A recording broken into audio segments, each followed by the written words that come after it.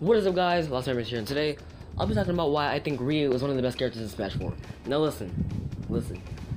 Some of y'all might think that that's a freaking huge overstatement, but like now now that I sit down and I was playing Smash 4 earlier, and I finally recognized that Ryu was actually a really good character. Of course, in my opinion, nobody's gonna be Bayonetta metagame currently, because we all know that she got the bag of free combos.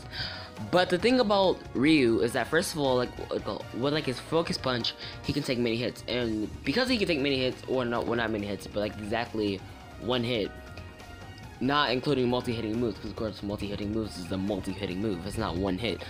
But like knowing that ledge traps won't exactly work on him because of that one move, that's like a really good thing, considering that that ledge traps are like really strong in Smash 4 in freaking general. Also, this guy hits like a freaking truck. His true Shoryuken is one of the hardest. Okay, let me say this: it kills super freaking early. And like not only that, but like Ryu has so many combos that can lead into true Shoryuken, including his amazing freaking up tilt and heavy up tilt, which kills super early. In light up tilt does not kill by itself. Don't get me wrong, but it's basically almost a true follow-up with a true Shoryuken, which is very good in the metagame, or or like in the neutral. Now, like Ryu, of course, Ryu has his Hadouken and his I'm sorry because I don't know how to say this, but his like red or like oranges Hadouken, like I'll run and call it. I have no idea what the frick it's called, but that's what I'm gonna call it.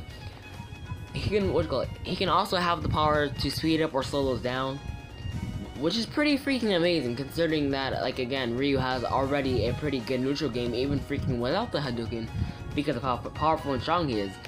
He can also take hits and smash attacks with the right smash DI and SDI. Wait a minute, that's the exact same thing. Okay, but still though, and with the correct directional input and stuff like that. Now let's get in terms of what Ryu can do.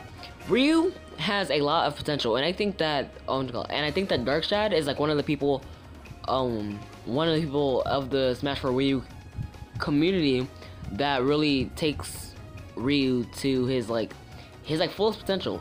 Not there, just like any other character yet, but almost there, you know what I'm saying? Because in my opinion, after I saw this video, which is a couple months old by now, but still, that doesn't despite the fact that Ryu is a really good character in this game. And the reason why I think he's now I'm gonna go over this again.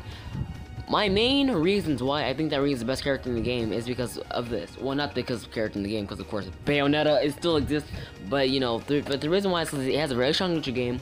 His Hadouken can get, well, I'm not gonna say Hadouken. What's that, like red Hadouken? No idea how to say it or whatever. His focus attacks completely obliterate freaking ledge control in freaking general, because you take one hit, and usually you want to do one hit at, just like that example right there. Darkshad just take a hit without having any consequences, and you can cancel all of it, which is very important. And look at that, true Shoryuken right there. That's another thing. He hits like a truck, but he can also take hits, and he's he's not too fast but not too slow. I would say, in my heart, in my opinion, Ryu will be right behind Bayonetta.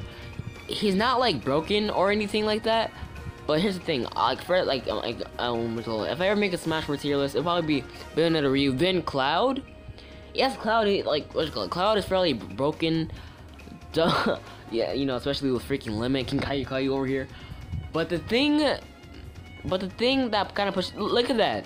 You didn't even see the frame come out or anything like that. It just kills. That's another thing. True Shoryuken's really freaking fast.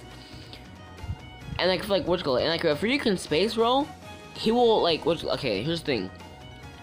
Ryu can get comboed pretty freaking hard. Not harder than heavyweight character like Bowser, DDD, or even Donkey Kong, and freaking etc.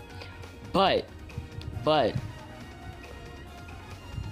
once Ryu gets in, he gets in. What I mean he gets in, I mean he does a whole bunch of combos that can potentially kill at the right percent. As you can see, Zero is at 41% right now. he can kill him at that percent. Like, that's how strong Ryu is as a whole, as a character. If you really know how to play Ryu, then trust and believe your opponent's most likely gonna have a bad time. And no pun intended towards Undertale there. But yeah, so in my opinion, do I think Ryu needs a nerf? No, I do not think Ryu needs a nerf. I think Ryu is a perfectly, well, I'm not gonna say balanced character, because he's obviously not a balanced character. I put him this high, but but Ryu has his ups and downs, and like he can, and like he can combo, like, well, actually, like, yeah, Ryu can combo a lot.